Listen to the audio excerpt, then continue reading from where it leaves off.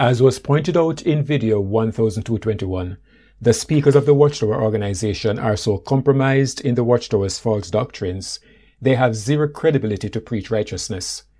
Here's another example from the March 2024 Watchtower broadcasting. Our theme this month is Feed Your Hope. What do you need to feed hope?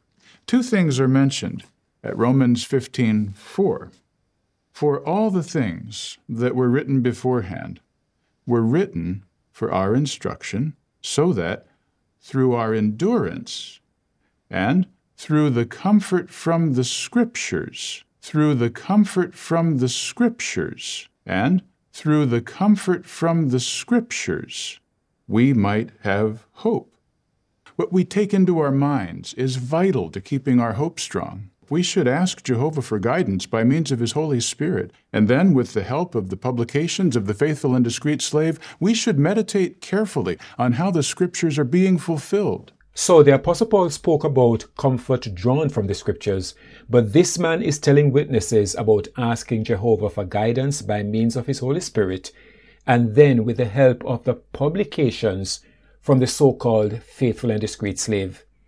Once again putting the governing body right up there with God, the Holy Spirit, and the Divine Word. First of all, let's be clear. Many people find things in the Bible difficult to understand and will turn to other publications by various theologians to shed light on the Scriptures. So, in and of itself, it is quite reasonable that people will use other publications to shed light on the Scriptures. So, let's have a look at how witnesses can use the publications to strengthen their hope, or, according to David Schaeffer, feed their hope. Do you remember how the publications from the slave shed light on the Scriptures to feed the hope of witnesses in the early years of this organization to this day? Let's turn to a publication from the slave for some perspective.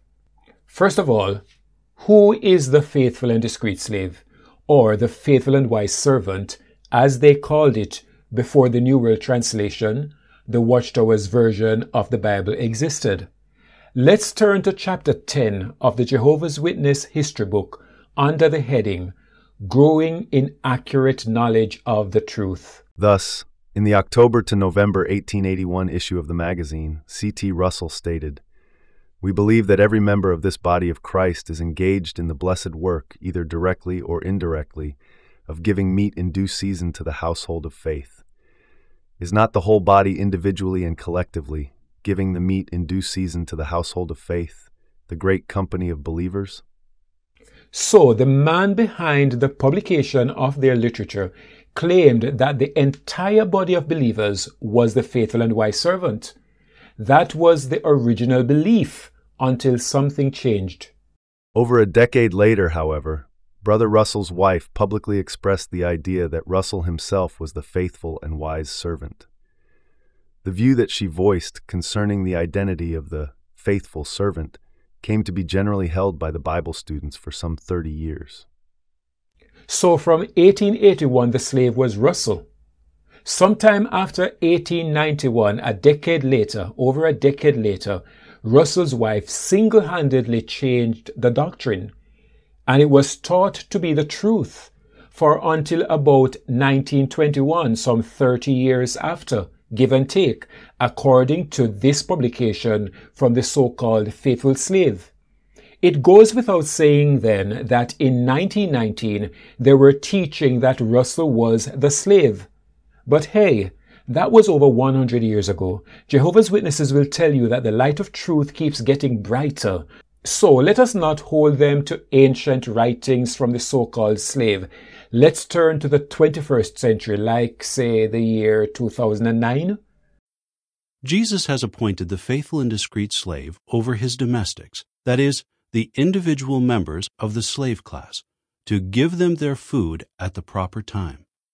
He has also appointed the slave over all his belongings.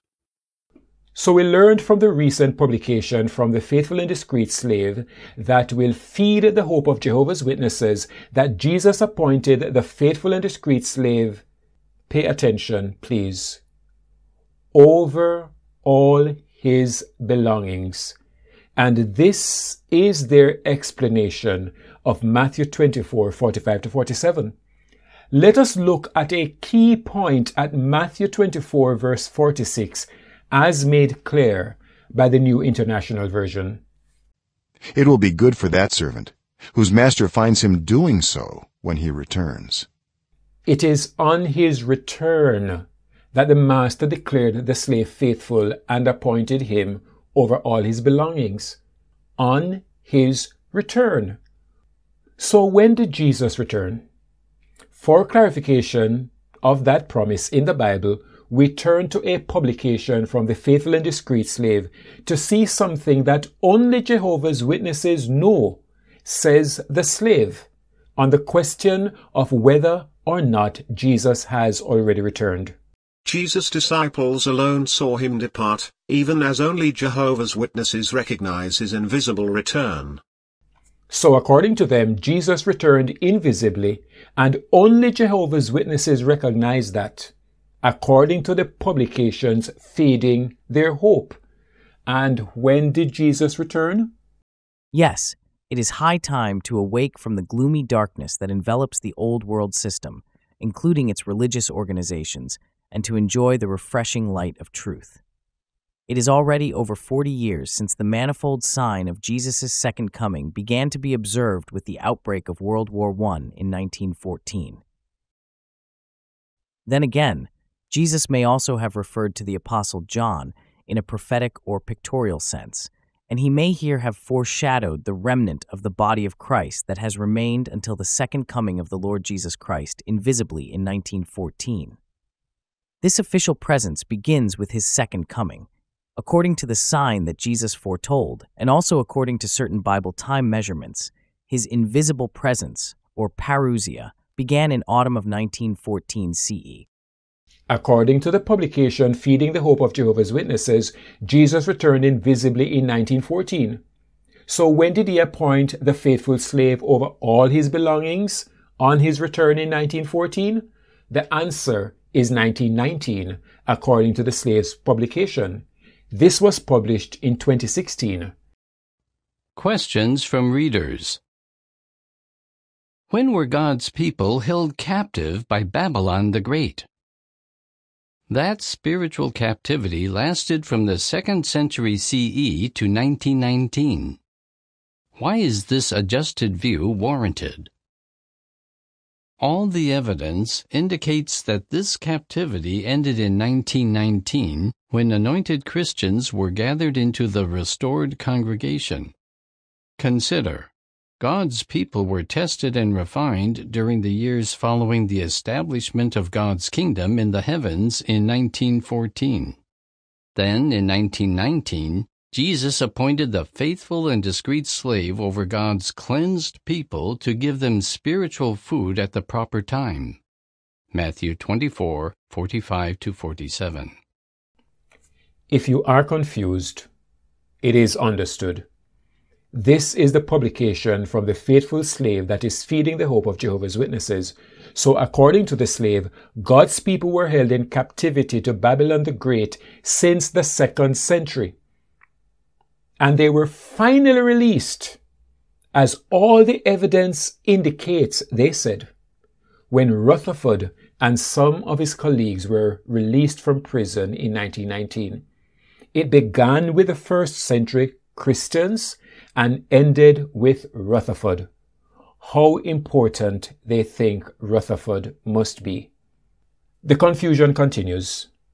They once again cited Matthew 24, 45 to 47, which states that the master will appoint the slave over all his belongings on his return. That's what the Bible says. They say that happened in 1919, 4 years after the master returned in 1914. And this is what the slave's publication said as late as 2010.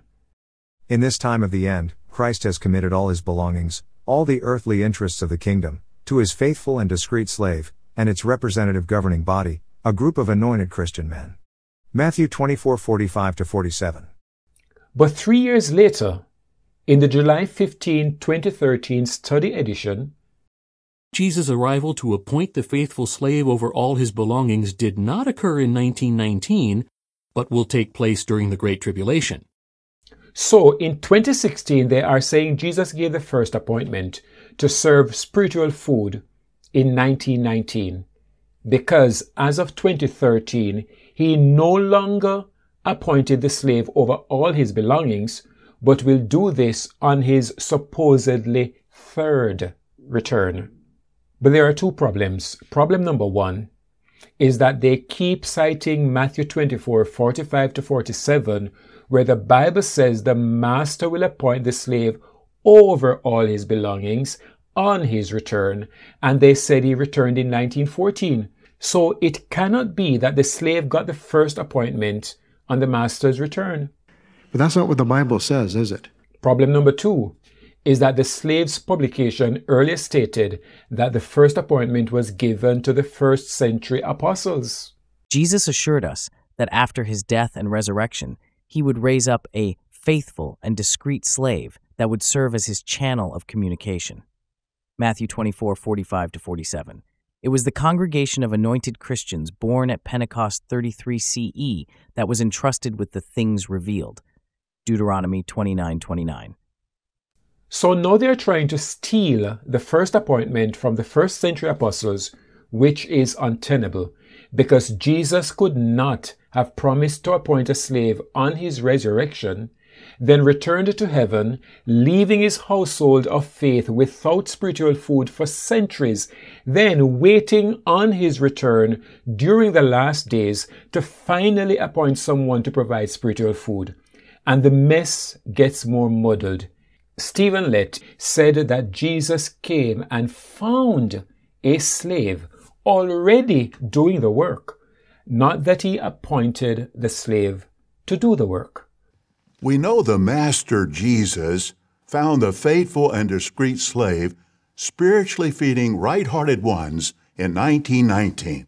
So this slave entered the master's household and started feeding the flock without being appointed.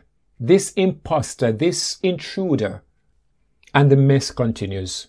They said that Jesus appointed the faithful slave in 1919, but as you saw from their publication, in 1919, the slave was teaching that Russell was the slave. Russell died in 1916, which leads to three problems. Problem number one, the appointed slave did not know he was appointed. Problem number two, the appointed slave was teaching that someone else was the slave.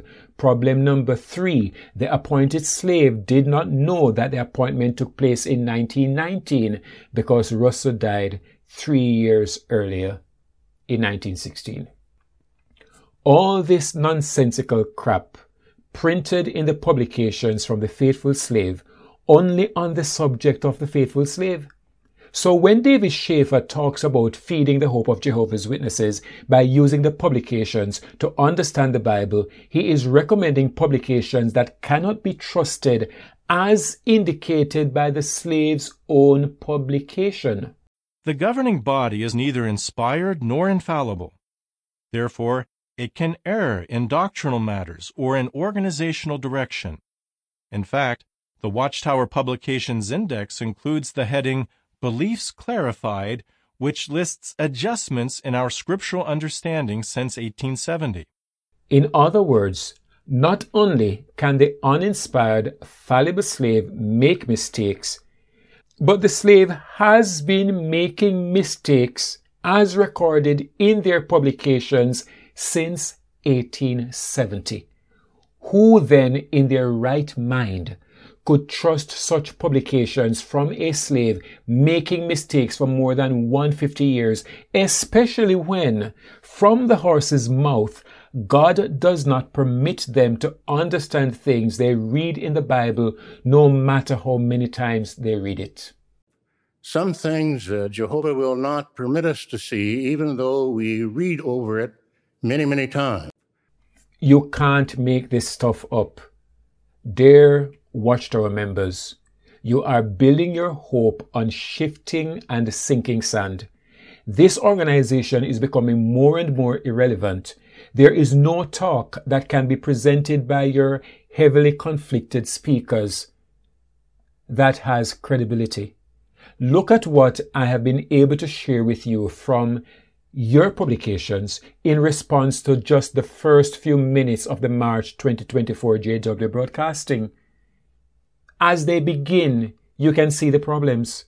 They only need to open their mouths and you see problems. Your faith is built on lies. The faithful and discreet slave doctrine is a man-made fable, twisting 3 verses of scripture. The same lie on which the organization started about the invisible return of Jesus continues to haunt you to this very day. For even after clarifying that it did not happen in 1874 but in 1914, it is only replacing one false teaching with another. So since they have been making mistakes since 1870, and since they have told you clearly that God does not permit them to understand things written in the Bible, no matter how many times they read it, how on earth can you feed your hope with publications from a slave that God will not permit to understand the Bible, who has been struggling to understand it and have been getting it wrong since 1870? Can't you see that this is a sinking, totally irrelevant religion? What else can they tell you that can be trusted to be true? Your religion is based on doctrinal lie after doctrinal lie that they have been changing since 1870. And here's a profound statement in the publications prepared by your so-called faithful and discreet slave to feed your hope. All the churches of Christendom were included in modern-day Babylon. Why? Because they all taught doctrinal lies. This clearly puts them in line as part of Babylon, based on their doctrinal lies, based on their own word, based on their own criterion. Jesus has not returned. His second coming is still future. Jesus never appointed any Jehovah's Witness or Bible student in 1919 to explain the Bible to you. This is an all-out doctrinal lie. At Matthew 24:45-47, we read that for the time of the end, Jesus would appoint a faithful and discreet slave or governing body to explain the Bible to his followers and help them to grow in understanding of the truth. And if you want to see one last bit of evidence that they continue to feed you with fables, let's turn to their prophecy about the United Nations spearheading an attack on false religion. This was printed in the publications that are supposed to feed your hope.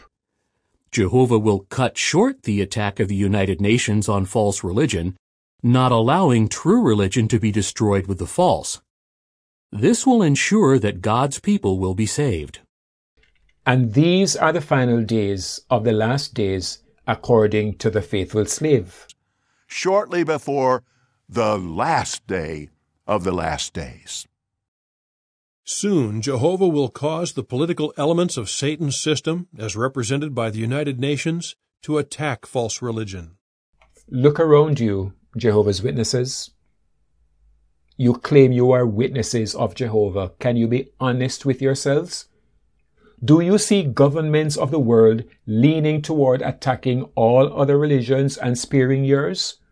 Or do you see your religion coming under attack exclusively, as in Norway, and right up there with a few others, as in Russia? The total opposite of what you are taught in your publications to expect. When will you see that yet another expectation of the so-called slave is collapsing right before your very eyes? When will you wake up? May the grace of the Lord Jesus Christ and the love of God and the fellowship of the Holy Spirit be with you all.